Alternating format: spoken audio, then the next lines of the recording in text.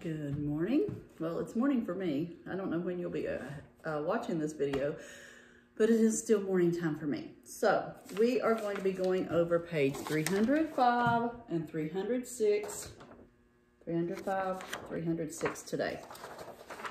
Before we get started with more ABC order, I wanted to review a few things. The first was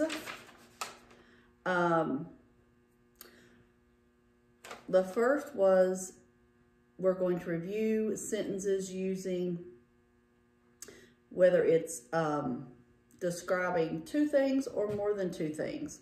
The Grand Canyon is blank than the Royal Gorge. Is deep, deeper, or deepest? Remember, when we're just talking about one, it would be deep. When we're talking about two things, it would be deeper. If we're talking about three or more, it's deepest. So the Grand Canyon, one thing, is blank than the Royal Gorge, two things. So the Grand Canyon is deeper than the Royal Gorge. That's what that would be. All right, let's look at the next sentence.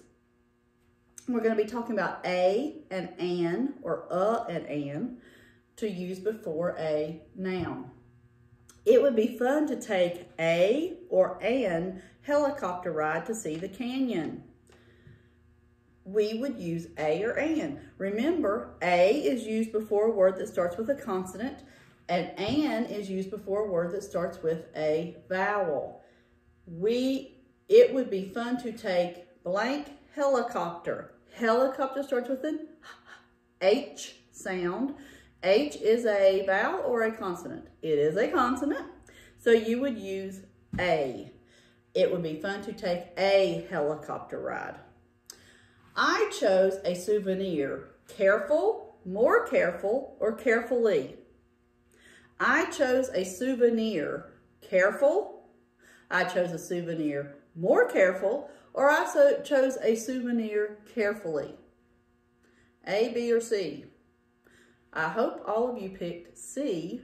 I chose a souvenir carefully.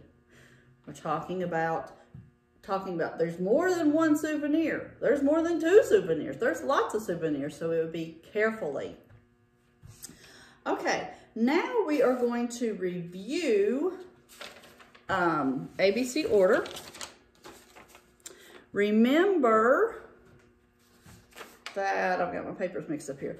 Remember, a reminder that we'll put names of birds in ABC order, and these birds you might see in the Yellowstone National Park, what we've been talking about in our worksheets. Now, let's look at the first set. Read them to yourself. Then, what do we do when we're doing ABC order? We do what? First thing, look at the first letter of each word. Bam, bam, bam. They're all different, so we don't have to worry about if there's any the same. These are all different. Now we have to think what letter comes first in the alphabet. The P, the S, or the L. Now, I hope you would say the L would come first. L, M, N, O, P. So, Q, R, S. And that is the way you put it together. Let's look at the next set. Read those words. Also, some of these you may not know what they look like, so your parents can help you look up pictures of them and look and see what each of these birds look like that are in the Yellowstone National Forest. That would be great. You might even now, since we're doing all of this homeschooling things, you might could take a virtual tour of Yellowstone National Park. Call it up on your phone or your iPad, and you can tour and look around Yellowstone National Park just like you were walking through it. So that would be a great idea too. Now, let's look at these three birds. Read them.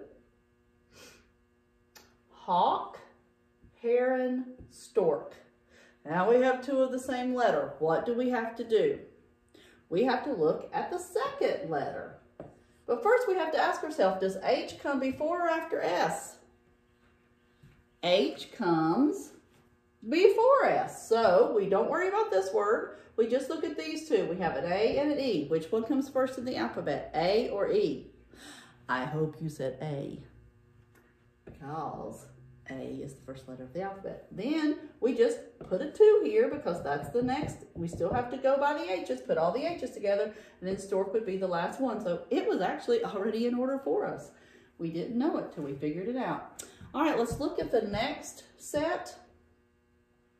Read them out loud. Okay, we have sandpiper, snipe, and pigeon.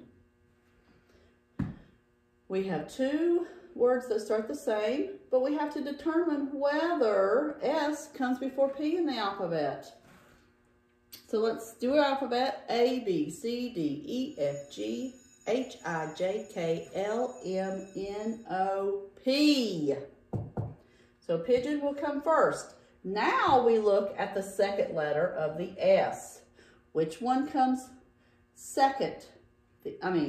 Which one would come before each other, A or N? It would be the second word in this. It would be sandpiper, and then it would be snipe. Okay? Now let's look at our paper.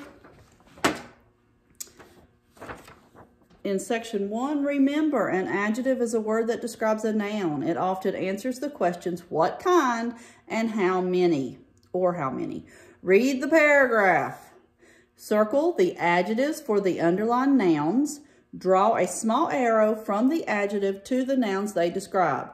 You have to do 2 things. Circle the adjectives. Draw arrows. Some of you are forgetting to circle or draw arrows, and I have to count points off. So please remember to do both things in section 1. Circle the adjectives and draw the arrows. The first sentence is done for you. My family visited many interesting places in Yellowstone National Park. Places is underlined, so it is the noun. Interesting, what kind of place? It's interesting. And how many? Many. So we would circle it and we would draw arrows. Some of them will have 2, so you have to look very carefully. Okay, let's look at the next sentence. We saw bubbling geysers, smoking fumaroles, and several hot springs. There's 3 words underlined. What is describing geysers? What kind or how many? Bubbling. So you would circle and then draw your arrow. And then there's 2 more that you could do. Do the rest on your own. Declarative, imperative, interrogative, and exclamatory. You have to read the sentences and decide which one they are. The last video that I did, we went over the different types of sentences. So if you need to go back and look at that to remind yourself, you can. Skip dictation. Adverbs. You're going to write an adverb for each verb. Run how, run quickly, run sloppily, run happily, something describing run. So you have to use a word that describes these words. Read the sentences, circle the adverb for the underlined verb. They're giving you the verb, their adverb is there. So circle it. That's all you have to do. Section 3, nighttime in Yellowstone Park is the perfect time to see lots of stars. The sky may seem so full of stars that there's no more room. Color the star next to the name of the star that comes first in ABC order. So you have to look at the 3 words and color in the star that comes first. Write an adjective for, if this is section 4, sorry. Write an adjective for each noun that tells what kind or how many. And it has a paragraph and you have to fill in what kind or how many of the adjectives to describe nouns. So that is 305, 306. I'll see you on the next video. Work hard, write neatly. I love you.